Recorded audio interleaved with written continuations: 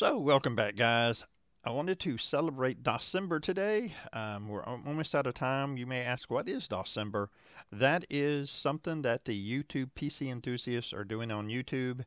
I wanted to take part in it because I do love DOS and anything vintage PC. I wanted to do my own video. I'd planned on possibly doing like the different operating systems I did. It's been done. I wanted to do something a little more unique, something I'm still using to this day, and that is bulletin board systems. I've got my own. This is the main screen for my bulletin board, Door Games Unlimited. I'll have links in the description below on how you can connect to it if you want to mess around. I've got like 326 door games on it currently.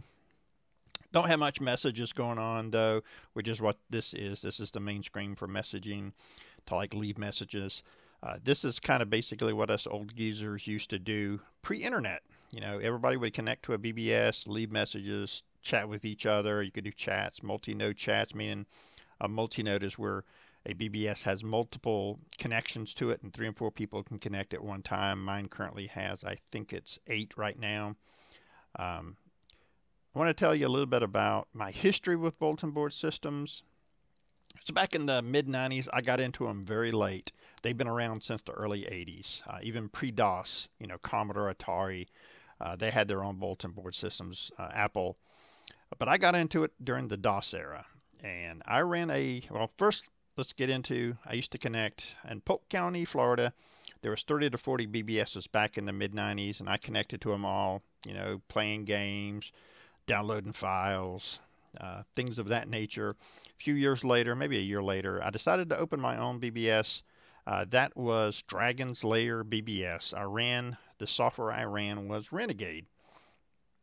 Ran that for a few years, and then I found out that there was a bulletin board group that met at the IHOP every Saturday night. So I started going there, met lots of friends. I've still got a good friend that I met there that was a former sysop as well.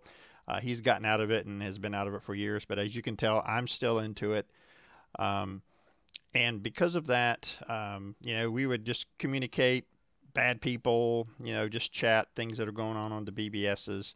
It was very, very fun. I wish we still did it. There's still a few people that I communicate with from now and then that were part of that era. So I was running Renegade, running a Dragon's Lair BBS for a few years. Then I decided to try something different, you know, that whole Windows thing. There was one called Power BBS, which was a Windows only BBS. I ran that maybe for about, I don't know, 6 months to a year. Not a lot of people connected to it, so I went ahead and switched back to Renegade. At that time, BBSs were really starting to die. You know, they were kind of going the way of the dodo because of that thing called the internet. I then switched to Synchronet, and just so you guys know, back in the day, they were all pretty much dial-up BBS. And what I mean by that, you used a modem with a software with a terminal program to connect into the BBS. You would use your phone line to connect to the BBS. Nowadays, they still exist, but for the most part now everyone uses what's called a Telnet BBS, which is how you connect via the internet to get to the BBSs. So as of, I would say this iteration of my BBS, which is called Door Games Unlimited, has been running since about 2009.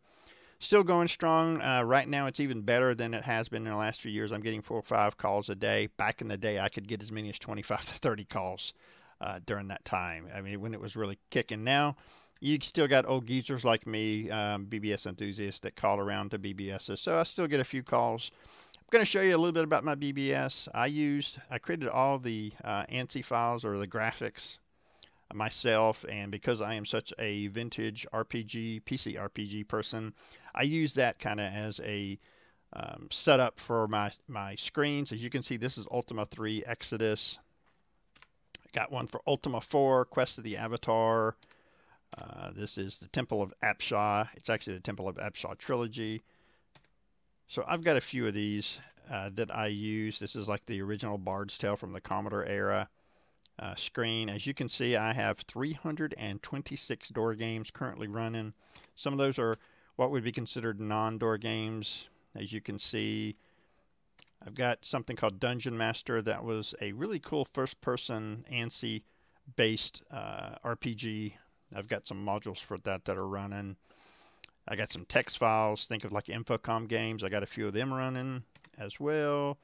I've got some other MUDs. That's multi-user dungeon. After BBS, some of the multi-user dungeons would come out. They were still kind of ANSI or text-based, but again, they are out on the internet now using a Telnet like sync term, which is what this is I'm using right now to connect to my BBS. They're still out there. Then I've got just a whole bunch of games, as you can see, currently running on my BBS, all kinds. So guys, if you're interested in connecting to my BBS, like I said, there'll be a link in the description below. I also got a Facebook page for my BBS, Store Games Unlimited. I think that's how people are starting to find me. They're doing searches for BBSs, and they're finding me out on the internet. So guys, appreciate you watching, and thanks again.